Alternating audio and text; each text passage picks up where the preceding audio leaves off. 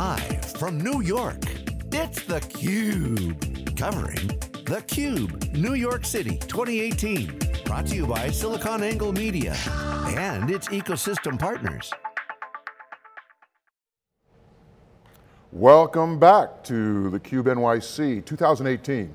I'm Peter Burris with Wikibon and theCUBE, and today we're going to be talking to Seong Park, who's the Vice President of Product Marketing and Developer Advocacy at MongoDB. Right. Welcome to theCUBE. So we're going to be here for the next couple days talking about issues pertaining to big data, artificial intelligence, how those two things are coming together, how they're going to remain separate. MongoDB, 7,400 customers, that's what gives you a stake in the industry. But what is the problem that MongoDB and others have been trying to solve? It used to be that MongoDB was a database, it was a substitute, but as it's grown, as it's expanded, as the use cases have become more fungible, it's evolving. That problem has to evolve. Tell us a little bit about the problem that people are trying to solve today. Yeah, so MongoDB obviously has seen a fair bit of success over the past few years. As a company, we're only about 10 years old. We just passed our 10-year anniversary last year. And for us, I think we're extremely proud of the fact that we are not only the leading modern database in terms of, to your point, powering today's modern applications, but also looking ahead to ultimately where we want to be is looking for the ease in which we can amplify how developers are building, but more importantly, how customers and businesses are actually leveraging MongoDB to do things around world-class global applications, right? So as a company, we started off probably pretty early on looking at more systems of engagement type use cases, right? Web, mobile. Those were pretty straightforward for us in terms of, again, developers being kind of empowered by this document model, which is very natural, very intuitive, which allows them to not only build very quickly, but also iterate on that. Link page, link page. Correct, correct. And over the past few years, we've put a lot of investment into looking at how we can now leverage this massive developer adoption to really investing in the product, right? So in most, I guess the large banks maybe is a great example. They are now leveraging us for more systems of record type use cases where they are mission critical. The requirements are centered around data governance and security, but also looking at scalability, performance, but again, really centered around business velocity. How do we iterate very quickly?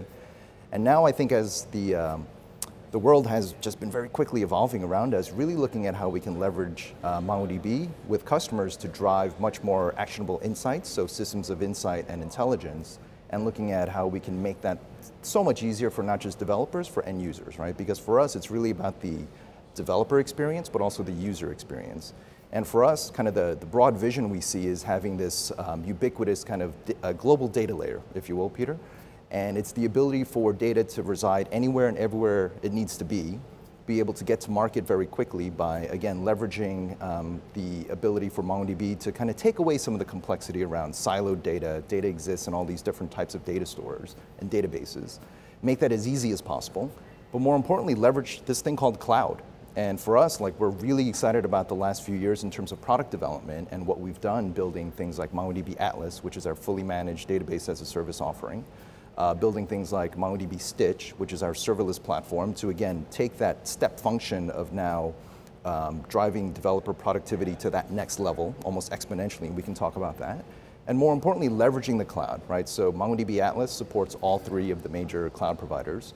AWS, Azure, and Google Cloud. And for us, we want to give customers and users the optionality to not just pick and choose which cloud provider they run MongoDB on, but again, in the context of this ubiquitous data layer, they don't have to worry about where it resides. So you can also leverage kind of the best of breed services. Well, I want to build on that for a second. So, because I think you still have to worry about where it resides. Data locality is still going to be important. But coming back to one of the major trends, people talk about the explosion of data. Yes. You hear all the time. In the next 2 years, we're going to create more data than we've created in the entirety of human history. 5 years ago. Which is mind-boggling. But what we often forget is that the number of data sources, the number of data sinks might even be growing faster than the size of the data. Right. And that the traditional way of thinking about this is, oh, we're going to create all this new data and we're going to put it in existing databases. The reality is we're going to create all this new data and we're going to create a lot of new databases as part of the process. And so in many respects, what you're saying is there's business problems that naturally have data associated with them, and the style of the application is going to be a really, really important part of the conversation about how to serve this, and that the technologies you use to deliver that become essential and strategic decisions from a business standpoint. So for example, serverless has enormous implications. Talk to us a little bit about Stitch and how MongoDB and serverless are going to come together, because it's going to be a very, very important technology as we look forward. Yeah, it's a great point. I think for us, we obviously worked on MongoDB to be the best modern database, bar none, right? And I think we've more than proven that and achieved that. Especially with the announcement of things like multi-document ACID transaction support. Even though it's not been a requirement, let's say, for a lot of users and customers to be able to support mission-critical workloads, it ends up being a checkbox. It's just a good technology for a particular style of application. So you're trying to cover all the application bases because that's what a great data platform needs to do. Right. So again, come back to... Yeah, we grounded on that, and for us, we wanted to take that next evolution, right? So we created MongoDB Stitch, which is our serverless platform, and it allows to basically drive three kind of key functional areas, right? In terms of meeting specific drivers around, again, developer productivity. Let's remove a lot of the boilerplate code, all the things that are kind of mundane, kind of low value for a developer to build applications. We wanted to make it seamless and easy to integrate. Integrate with obviously cloud provider services, integrate with custom APIs and basically webhooks, things along those lines. And then to your point, more around governance and security, make it in a way that, again, customers don't have to worry about security, they don't have to worry about data locality, data resiliency, and making sure that where you domicile data is going to be ultimately kind of abstracted out, and all you have to do is define the policies with Stitch, and we take care of that for you, as well as a key capability that we have in Atlas is something called global clusters.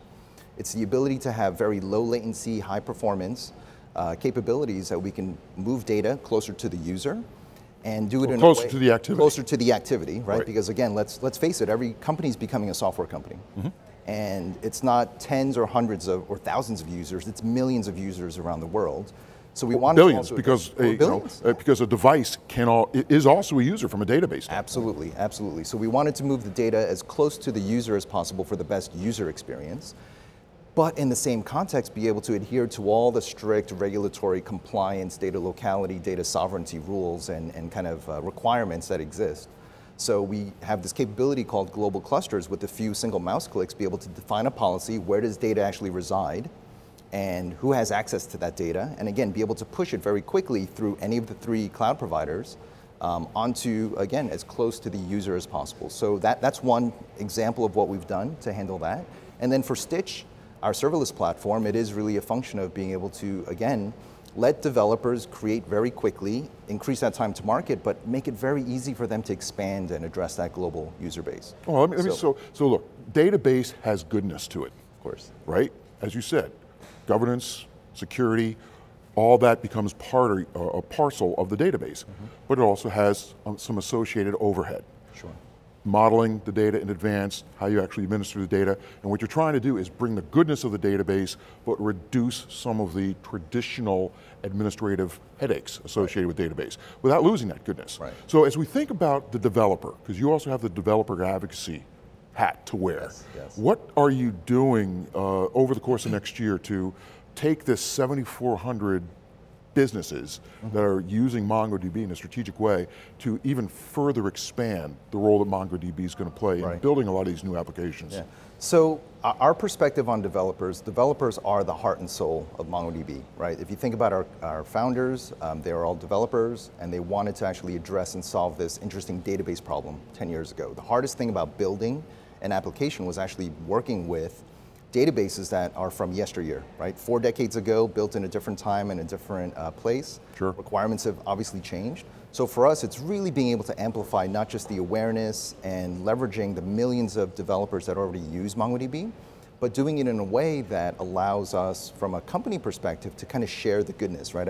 I truly believe there's no other voice better than the developer and the customer and the user to kind of talk about MongoDB and how they're using it. And if you think about companies like Coinbase, for example, right? Great customer of ours. I mentioned kind of the 3 systems of engagement and record and insight. They're leveraging Mongo for all of those things, right? And for us, from a developer perspective, we want to make sure developers have options. They're aware of all the choices, but also be able to leverage best of breed in terms of building for today, but kind of future-proofing their work. And experience matters. In the developer world, experience matters. Absolutely. If you do it one way, if you can use a set of tooling to build that application, and the tooling can support other applications, continue to do it, because it makes you better, makes your development better, makes your practices better, makes your organization better. Experience really matters. This is hard stuff we're talking about doing. Yeah, it is, and I think back to the developer point of view, we do want to make it more of almost a grassroots, right? As far as making sure we meet with developers and our users out in the community, whether it's through user groups, conferences, events. We sponsor a ton of hackathons. We do a lot of work with universities because we want to, again, just drive that awareness, but also show them a better way, Peter, because I think everyone's kind of been brainwashed and programmed to think about data from a relational perspective, and there are fine use cases for that right now that we, again, will kind of say, hey, use relational where it makes sense, but it's probably more for, COTS, custom off-the-shelf, or commercial off-the-shelf systems that are already just embedded, right? Versus if you're really, truly thinking about building modern applications for today's day and age, there is a better way, right? And if you think about what we grounded with the document model, it's the best way, the most natural way, again, to work with data. If you think about how we've handled distributed systems, we've architected MongoDB from the ground up to be, again, globally resilient, scalable, and available.